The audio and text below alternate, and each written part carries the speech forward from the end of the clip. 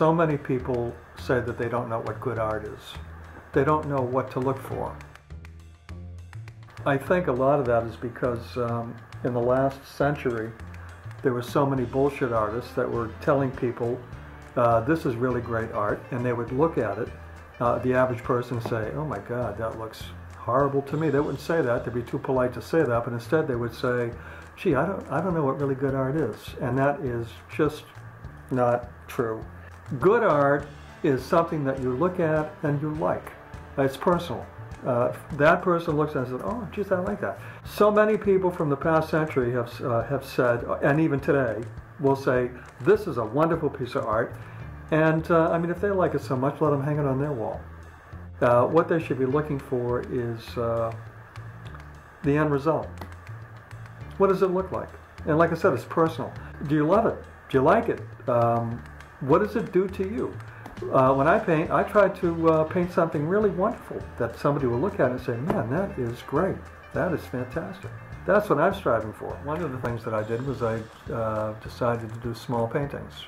I wanted to make it affordable for anyone, so somebody can come to my gallery, and if they really love my work and want to own a piece of my work, they can.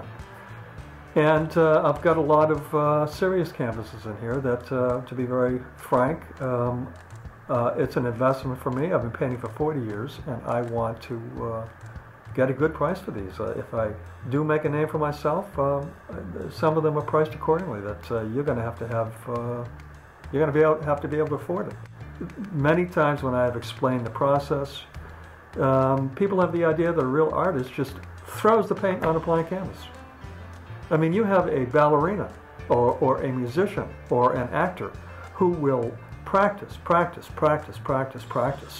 obviously, to learn how to play something beautifully, professionally.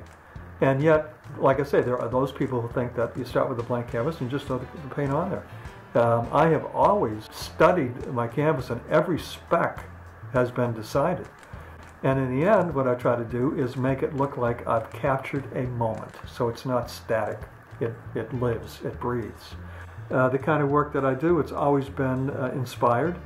I've always painted exactly what I have wanted to paint. I'll paint something realistic. I'll paint something modern. I'll paint an abstract, and abstract is the hardest thing to do because it is very conceptual. It's like, well, does this work? Does this work? Try this, try that. Right now, I am very into what I call modern paintings. I love playing with the colors and the texture, just making simplifying something. Abstracting it. My gallery is here in my home, and I enjoy people coming here to see the work.